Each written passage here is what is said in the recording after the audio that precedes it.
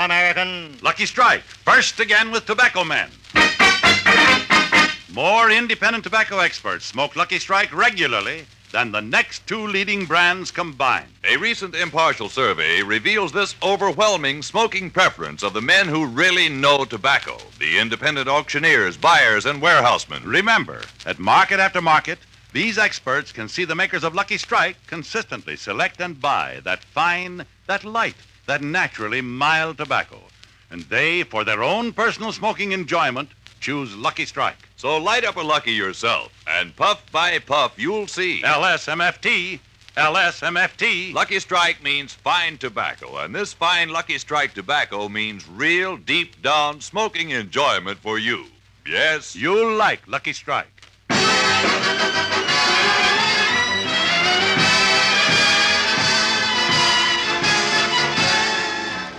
The Lucky Strike program starring Jack Benny with Mary Livingston, Phil Harris, Rochester, Dennis Day, and yours truly, Don Wilson.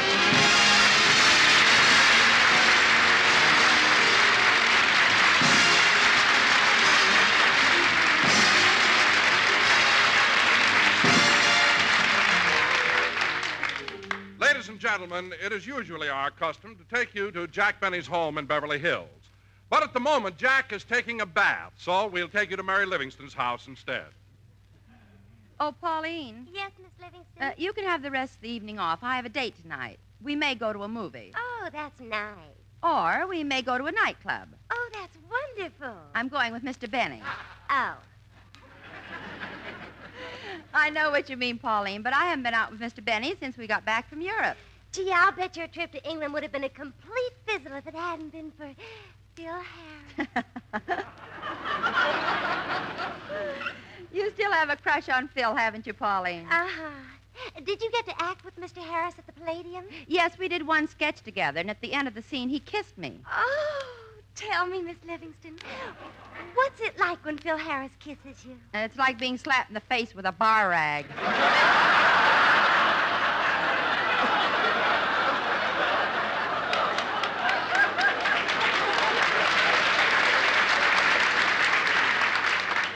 Well, I wouldn't care. I think Mr. Harris is the most... Hello, Miss Livingston's residence. May I speak to Miss Livingston, please? This is Barbara Stanwyck.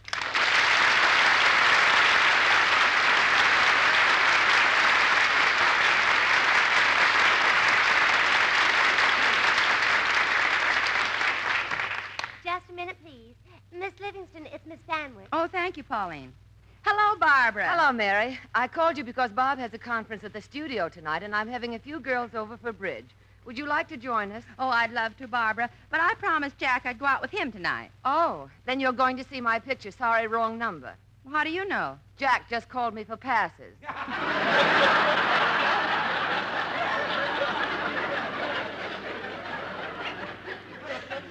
Passes? Yes, and tomorrow night, Jack's taking you to see Loves of Carmen. Well, what makes you so sure? He asked me for Rita Hayworth's phone number. Oh. No wonder I've never seen any of Lassie's pictures. She hasn't got a phone. Anyway, Barbara, you shouldn't have given Jack those passes. Well, I was going to turn him down, but when he came over to pick them up, he said he'd tell a joke on his program, plugging my picture. Oh, fine. Did he tell you the joke? Yes, it was a dilly about two termites who get indigestion from eating bad wood. Sorry, wrong lumber.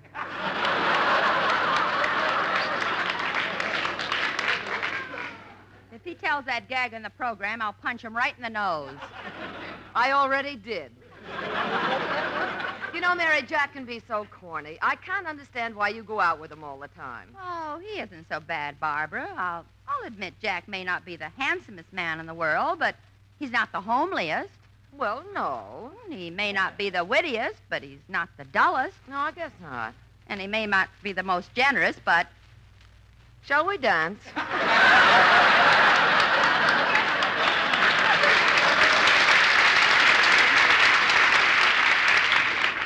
Oh, anyway, Barbara, Jack isn't so bad. No, I guess you're right, Mary. He did bring Bob a nice present from Paris.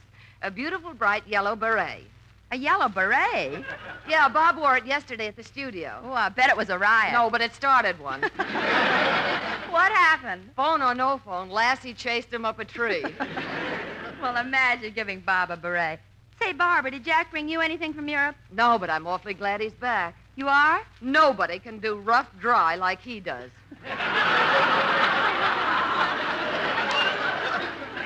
Well, you can thank me, too. I help on my days off. Well, I'm sorry you can't come over tonight, Mary, but I hope you like my picture. Oh, I'm sure I will. And maybe we can get together next week. Goodbye, Barbara. Bye. Well, I'm all ready to go to the movies. Hand me my umbrella, will you, Pauline? Miss Livingston, it stopped raining. I know, but you've never sat next to Mr. Benny when he's eating popcorn. Well, he should be here in a few minutes.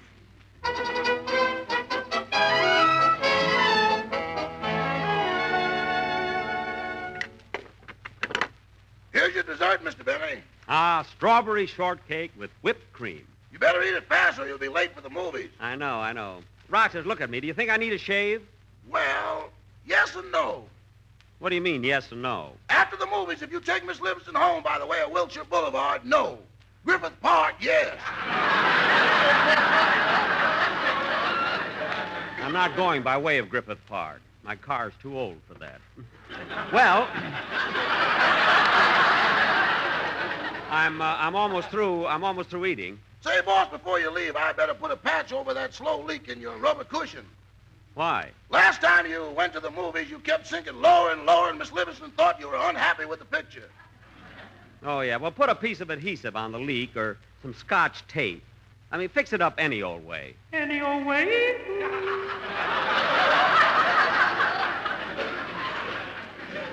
Rochester, that echo again. Didn't you hear it? No, boss, I didn't hear a thing. That's funny. I wonder if I'm just imagining it. Oh, well. Here's the plate, Rochester. I finished my dessert. Just a minute, boss. Let me look at you again. Yeah, I'll go get the razor and shave you. Shave me? Yeah, you've got so much whipped cream on your face, it'd be a shame just to wipe it off. Never mind. I'll use my napkin. Now, lay out a suit for me, will you, Rochester? Okay. Oh, by the way, Mr. Benny, Dennis Day came over a little while ago, and he said he wanted to see you. Oh, well, why didn't you tell me? Dennis! Dennis! Here I am, Mr. Benny. Oh.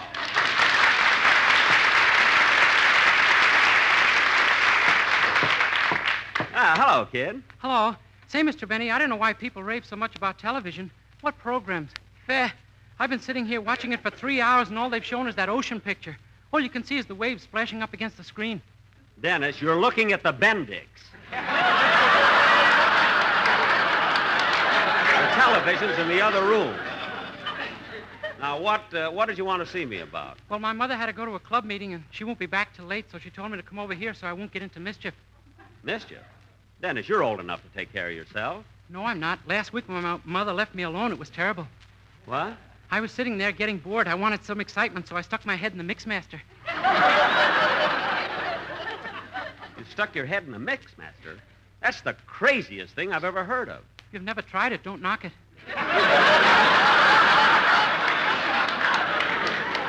Oh, my goodness. Look, kid, from what you told me, I'm not going to leave you alone in my house either.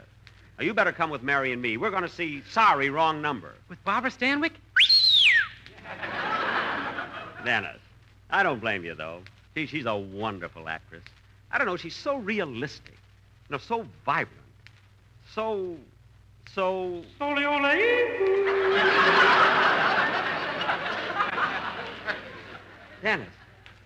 Dennis, you heard that echo, didn't you? No. Do you still keep hearing it, Mr. Benny? Yes, and I don't know how to get rid of it. I don't know what to do. Why don't you stick your head in the Mixmaster? Oh, stop. Now, Dennis, while I'm changing my clothes, run over the song you're going to do on the program, will you? Okay.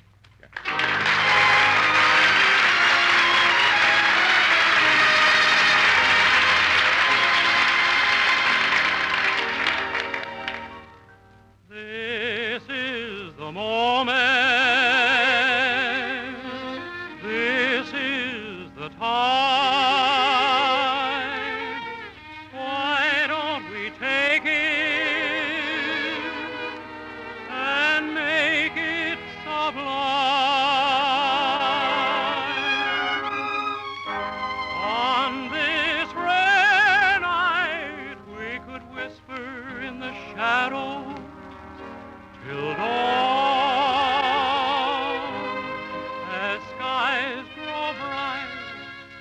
be sorry that the shadows are gone. This is the moment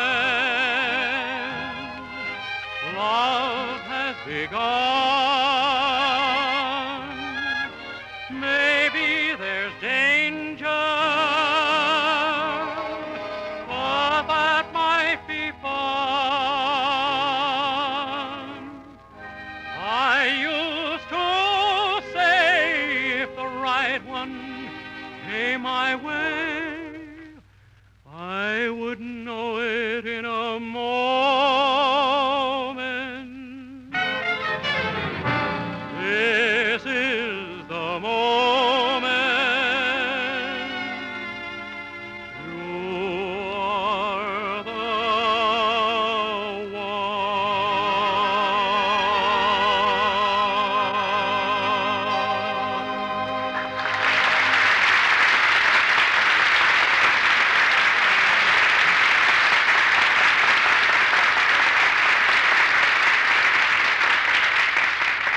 Well, I'm all dressed, Dennis. Come on, we'll pick up Mary and go to the movies.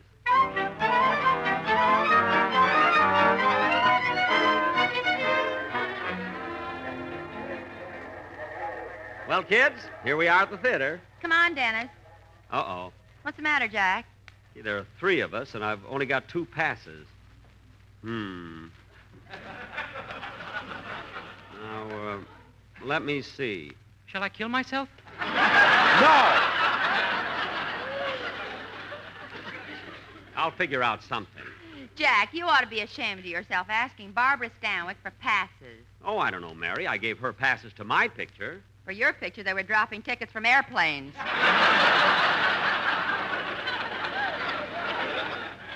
I didn't mind the tickets, but I got hit on the head with a dish. Oh, well.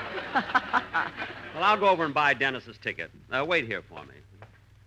Gee, Dennis, you'll love Sorry Wrong Number. It's so tense and exciting. It is? Yeah. All through the picture, Barbara Stanwyck tries to use the telephone. And by accident, the wires get crossed, and she hears 2 men plotting her own murder. Gee. Well, come on, let's go. I got your ticket, Dennis. And Dennis, as we go in, hold my hand and call me Daddy.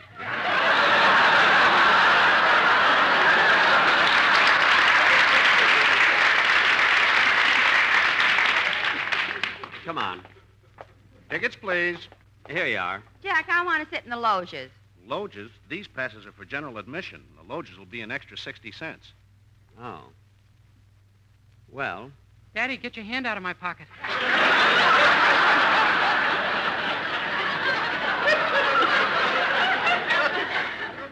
oh, I'm sorry. How much did you say that was, mister? Well, I gave it to him already. Oh. Well, let's go in. Imagine a big star like Barbara Stanwyck couldn't get me low seats. Come on. Hot dogs, scorecards, pennants. Get your football pennants here. We have both teams, UCLA and Stanford pennants. Wait a minute, Bud. This is a theater. What's the idea of selling football pennants? For the newsreel. Pennants. Get your pennants here. Hot dogs, scorecards, cushions, soft cushions. Oh, you brought your own, huh, Bud? Yes. Come on, Jack. Immediate seating, 3rd aisle to your right, please. Come on, kids. This aisle to the right here. Here, I'll open the door, Mary.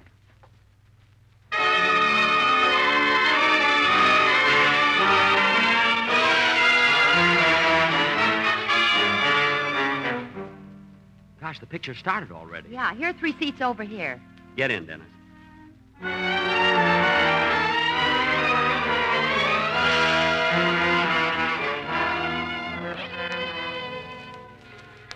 Operator! Operator! Operator! Oh, what's the matter with this phone anyway? Operator, please, can't you hear me? I must get my husband's office. Operator! Operator, why can't I get the operator? She can't even get loge seats.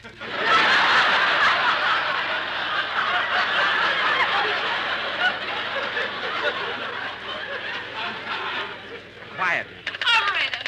Number, please. Oh, thank goodness. Operator, I've been trying to get Murray Hill 35097 for the last half hour, and the line is always busy. Will you ring it for me, please? One moment, please. It's my husband's office. He should have been home hours ago, and I don't know what's keeping him or why that ridiculous line should be busy. Ringing Murray Hill 35097. That line is busy. Busy. That's all I've been getting. It can't be busy. They've got a switchboard there. Why doesn't somebody answer? Why? Gosh, isn't Barbara wonderful? Yeah, she's beautiful, too. You ought to see her husband in a yellow beret. Damn it. Operator, try that number again, please. Murray Hill 35097. Just a moment, please. Ringing Murray Hill 35097. Oh, thank heaven, it's ringing. It's ringing. Hello? Hello, Mr. Stevenson, please. Hello? I want to talk to Mr. Henry Stevenson, please. Hello? Hello, George. Speaking. Who is this? What number have I got? It's all set, George, just like we planned it, and we do it tonight. That's good. I'm ready, and the coast is clear. Oh, those men, what are they talking about? I must have the wrong line. Get off the line, please. Get off the line. Hold that line. Damn it. Dennis, put down that pennant. The newsreel isn't on yet. Jack, be quiet. Operator, you cut me in on somebody else's conversation. I want Murray Hill 35097. Now, look, George, I don't want any slip-up on this. Want me to use a gun? No, that's too noisy. Strangler. Operator! Number, please. Operator, listen to me. I just heard two men talking. They're plotting a murder. Operator, what's the matter with you? Now, remember, George, go in the back way, climb the fire escape, and take your time. Don't make any noise. Go up slowly.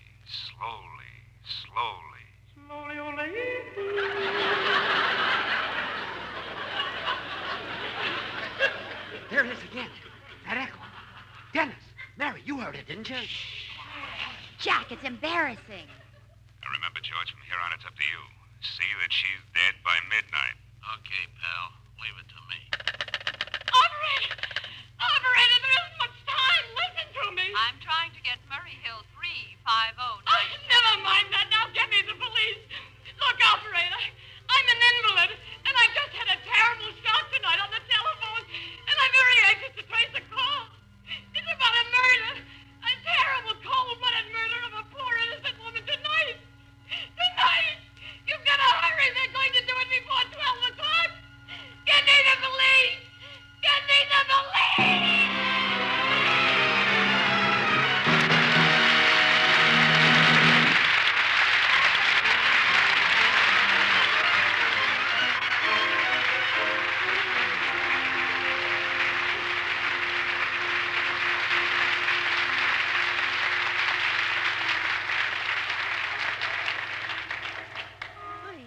Jack, I can't calm down.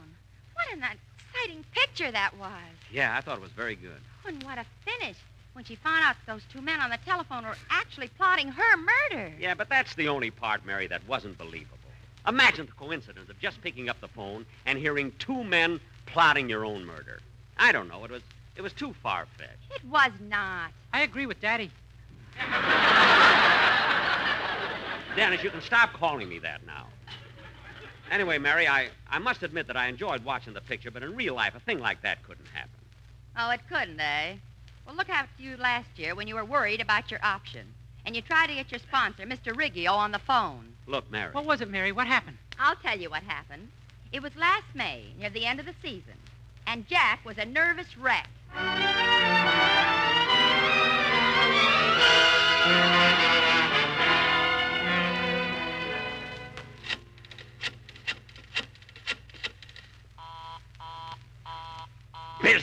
Busy. It can't be busy all this time. Operator. Quiet, Polly. Operator. I'm sorry, that line is busy. Listen, operator. I've been trying to get that number for the last 20 minutes. It's my sponsor's office. They have a switchboard there. I'm sorry, the line is busy. It can't be busy. I've been ringing that number since 25 after 11. Do you know what time it is now? For the correct time, dial Ulrich 8900. I know what time it is. Look, operator. I'm Jack Benny. I have a radio program. My option comes up at 12 o'clock today. If I don't hear from my sponsor, Mr. Riggio, in 15 minutes, I'll be out of a job. Now get me Hollywood, 7337. 7337. Quiet, Polly. Polly, here's a cracker. And eat it slowly. It may be your last. Operator. I know it can't be busy. I'm sure there must be something wrong with you. It's ringing. It's ringing. Hello? Hello? Hello? Hello? Hello? Hello? Is that you, Mr. Riggio? Mr. Riggio. That's my sponsor. Mr. Riggio. This is me, Jack Benny. Hello, Frank. They can't hear me. The wires must be crossed. Well, Frank, I've given the matter a great deal of thought, and I've decided to let him go. Oh, I see. Well, it's going to be quite a shock to him. He's been with us a long time. I know, Frank, but he's had it coming. His work has fallen off so badly it isn't funny anymore. Yike! They're talking about me. Mr. Riggio. Operator. Well, Mr. Riggio, don't you think you ought to warn him and then give him another chance? Yeah. Might be difficult to replace him. That's right. Tell him, Frank. Tell him. Nice boy, Frank. Nice boy. Tell him. No, Frank, I've made up my mind. I think we should look for a younger man. Younger? Well, I'm only 39. You didn't think I was old 5 years ago when I was 38. You've got to listen to me. So you don't think warning him would do any good, eh, Mr. Riggio? No, he's had his chance. Mr. Riggio, please. Frank had a swell idea. Warn me. Give me another chance. I might be difficult to replace. Mel Blanc has 5 shows. So he couldn't even try. Well, all right, Mr. Riggio. It isn't going to be easy, but I'll tell him. I've been cut off. Operator! Operator! Operator! Number, please. Operator, I want Hollywood 7337. Will you please get it for me? You may dial that number direct. But I've been dialing all morning. My finger's so swollen it won't fit in the hole.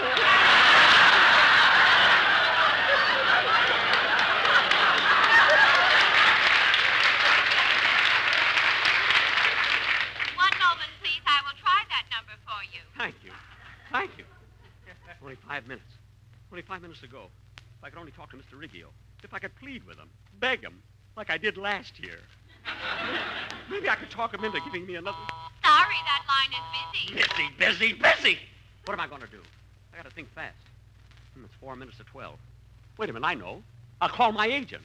That's it, my agent. Why am I paying him 9%? I'll try it. Well, that might be Mr. Riggio. Oh, hello? Hello, is that you, Edna? Edna? This is Johnny McGuire. I just got off my ship. Haven't seen a woman in 3 years. You're the first one I called. You must have the wrong number. Ah, don't give me that, Edna. I recognized your voice right away.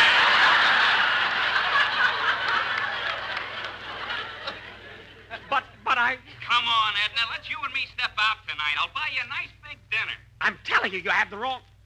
Dinner?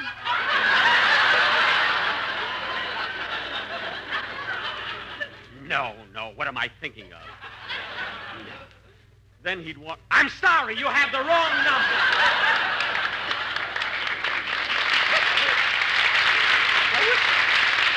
I wish I were, Edna. At least then I'd know... Oh, my goodness. Only 3 minutes to 12. No time to call my agent now. I gotta get Mr. Riggio. Maybe he hasn't signed anybody else yet. I'll tell him I'll do anything he asks me. Anything. I'll let him cut my salary.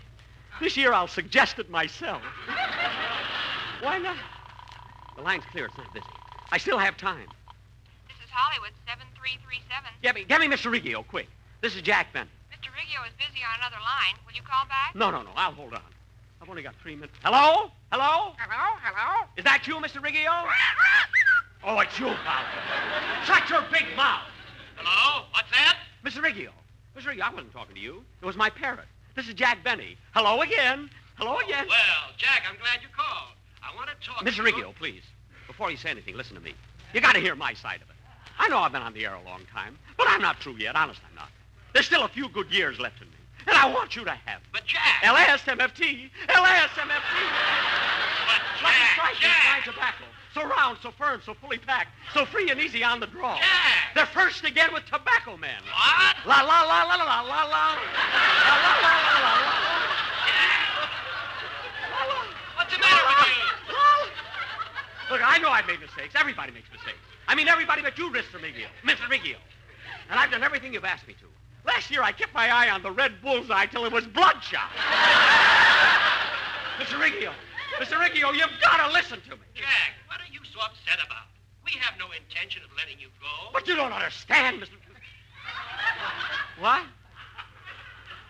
You mean you're going to pick up my option? Why, certainly. I've been trying to call you all morning. Your phone's been busy.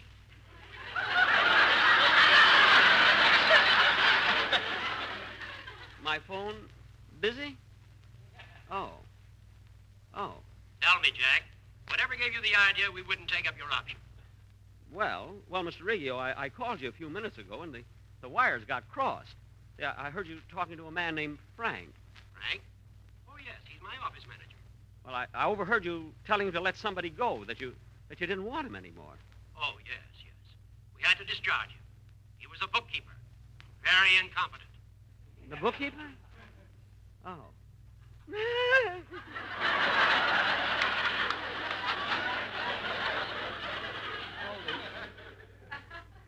The bookkeeper? Well, Mr. Riggio, if the man wasn't doing his work, what else could you do? I mean, it's not your fault if he isn't capable. There's no place for sentiment in business. That's what I like about you, Mr. Riggio. You don't let your heart rule your head. That bookkeeper got what was coming to him. I don't believe in a man whining and trying to hang on to a job when he's not wanted. I agree with you. If a man fails to deliver, let him go. Get rid of him, I say. Fire him.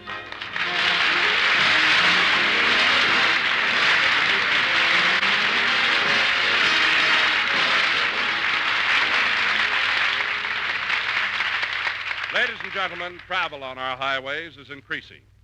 It is now 11% above pre-war peak. So when traveling, obey the law. Don't take a chance and be careful. The life you save may be your own.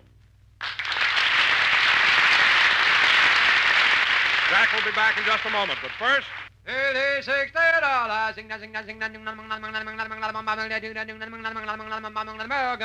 A recent impartial survey covering all the southern tobacco markets reveals Lucky Strike.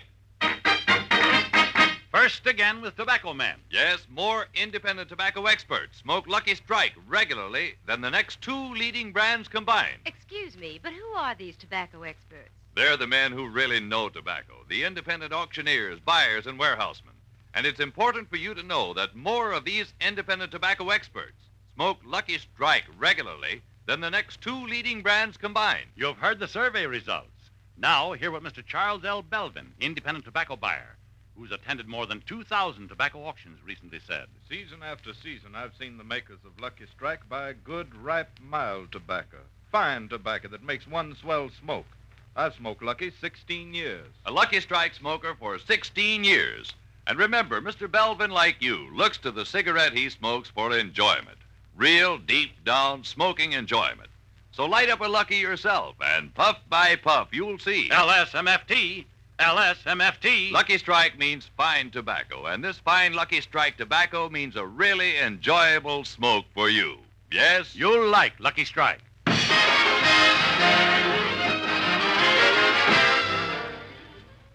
Ladies and gentlemen, stay tuned in for the Phil Harris Alice Faye show, which follows immediately.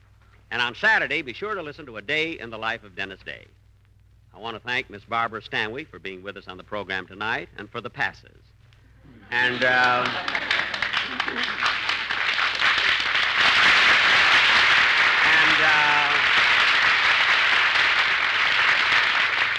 and Rita, I couldn't get you on the phone, so send 3, please. Now, to my friends in San Francisco, I'll be seeing you at the Opera House on Friday, October 22nd, at the Friars Frolic for the Variety Club benefit. Oh, you're going to San Francisco, eh, Jack? Uh-huh. Oh. You going to go by plane? By plane? Well, no. Oh, then you're going on the train. The train? No, ma'am. Oh, then you're going to drive your car. No, you see, I made a deal with a fellow who's going that way. Oh, you're going to share expenses. All I have to do is help him unload the oranges. This is NBC, the national broadcasting company.